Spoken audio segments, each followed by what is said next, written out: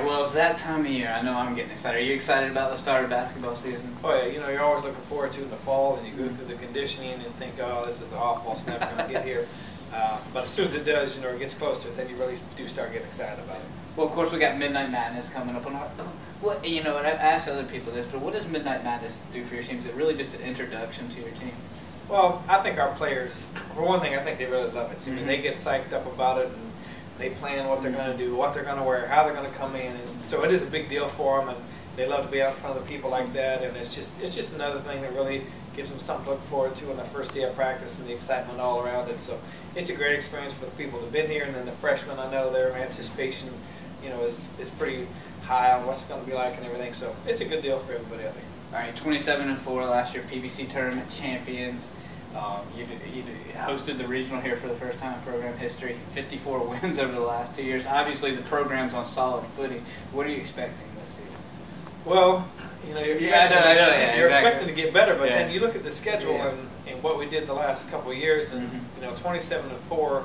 That sounds really good, and it is really good. During the year, sometimes I go through there and I think, man, are we this good or not? And obviously, the players have proven that they are. And the thing that does is, they just become more and more confident, and their expectations are to win every game, and that helps so much because, talent-wise, I don't know if you went top to bottom on the rosters, if we're really as talented as some of the other teams, but they have that little swagger, I think in a good way that they believe they're going to win, and so, our goals at the beginning of the year, we talked about it, and we really didn't have any goals. We know what our goals are. We feel we can win every game that we go out there.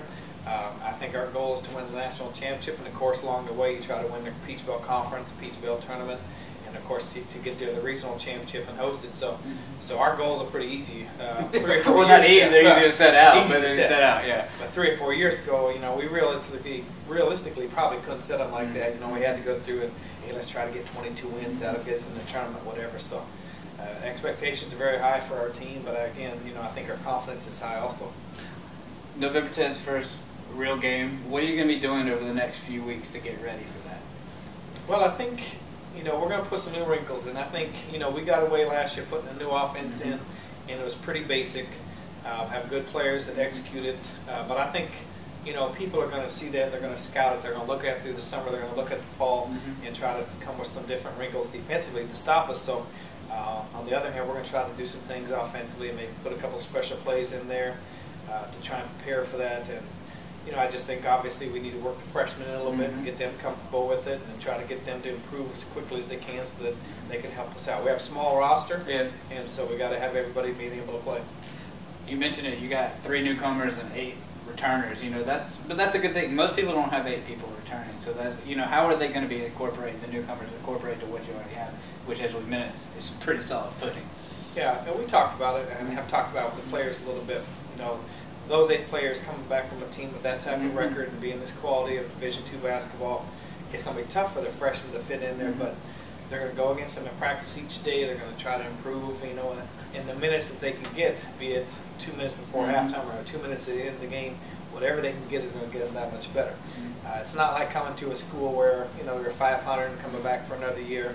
This is one of the better Division II teams, so their goal is just to work hard and try to get some minutes, and I think we'll be able to find some minutes there at playing time, and the more they get, the better they're going to get. So it's kind of a catch-22. You want to get them in there, but then again, our schedule's so tough. And, exactly.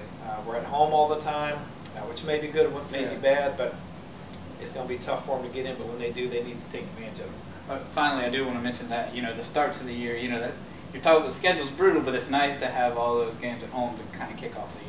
Right, definitely. I scheduled them very tough. I think 5 of the first 6 made the NCAA tournament last year. But that's what you want. When our program is at the level that we're at, we don't really need any cupcakes in there because those do nothing for your team. Even if you had cupcakes in there and your freshmen were allowed to play quite a bit, it gives them kind of a false feeling because that's not the competition they're going to need to go against. So, very tough schedule, but hopefully we'll be prepared, and we've got to be ready to go because those teams are coming in here thinking, hey, I've got a shot at beating them, knocking them off, and I'm sure we have a big target on our chest, so we have to be prepared mentally and physically and ready to play good basketball from the start. I know, I'm looking forward to it. Thanks for your time. Appreciate it. Thank you.